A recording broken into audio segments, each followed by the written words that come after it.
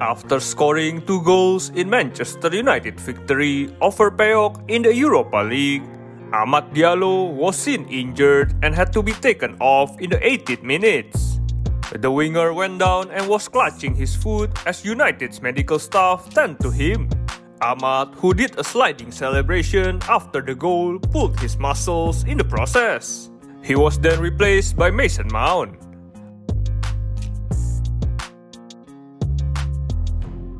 The winger got a standing ovation from the fans when he got out from the pitch.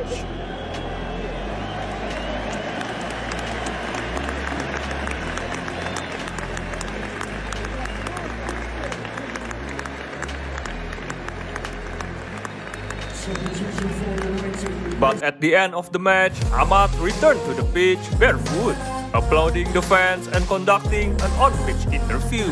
He looks satisfied with his own performance. Looks like it is not some serious injury. Amad will undergo further assessment before the visit of Leicester City on Sunday. Interim manager Ruud van Nistelrooy is hopeful that his young winger will be ready to play again this weekend, especially after such incredible performance. So that's it for today's video. Thank you for watching. Give it a like if you like our video. Have a good day and see you next time.